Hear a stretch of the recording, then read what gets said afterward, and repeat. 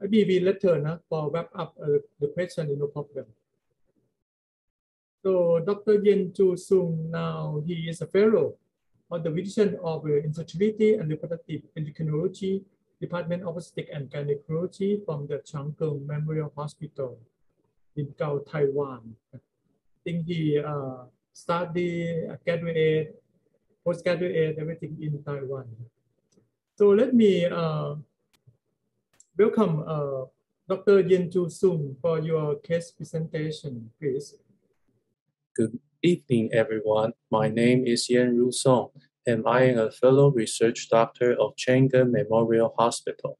It is my pleasure to be here and share the following clinical cases. Case 1 is a 32-year-old nulliparous female suffering from secondary infertility for about 3 years. She has underlying disease of adenomyosis, which is the main contributor of her female factor infertility. Her partner has bilateral varicocele that were treated with varicocelectomy. She first came to our outpatient clinical in 2015. Sonography and lab data then revealed adenomyosis. So medical treatment with GnRH agonist was given for 2 months. Unfortunately, her OPD follow-ups afterwards did not show much improvement. So after through discussion with the patient, she decided to undergo surgical intervention. After her laparotomy, adenomyotomy by Osada method, her CA-125 level returned to that of normal range.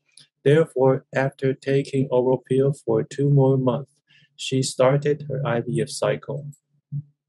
16 oocytes were obtained via GnRH antagonist protocol.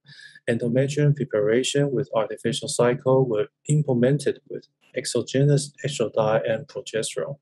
After embryo transfer, she successfully became pregnant and delivered at 33 weeks of gestation due to preterm labor. The diagram below summarizes the step of her IVF cycle. Our second case is a 32-year-old primigravida female suffering from primary infertility for about 3 years due to adenomyosis and endometrioma. Her sonography and tumor marker back in 2016 were compatible with adenomyosis. Having failed IUI twice, she started her IVF cycle in February of 2017. 13 oocytes were obtained via GnRH antagonist protocol. GnRH agonist and oral pill were then prescribed for 2 months each for treatment of her adenomyosis. When her CA-125 has returned to normal range after serious OPD follow-ups, we started her endometrium preparation with artificial cycle. However, after transferring 2 embryos, neither implanted successfully. Therefore, we shift her treatment to Dynogest for many months until CA-125 fell within normal range. This time, after transferring another 2 embryos, she successfully conceived and delivered at 36 weeks of gestation. The last case is a 37-year-old primigravida female suffering from primary infertility for 5 years due to adenomyosis. Her symptom, lab, and image findings were all consistent for adenomyosis. She received GnRH agonist for a month. However, due to persistent symptom and image findings, she underwent HIFU and obtained a non-perfusion area of 96%. Contraception was advised for about 6 months. Afterward, she became pregnant via IVF and is expected to deliver this December. Thank you. Yes, we will discuss later about how to management the patient. They have adenomyosis and they want to get pregnancy. In this situation, you can find these 3 cases is quite different. First one, she tried to use the laparotomy, adenomyotomy by Osada method.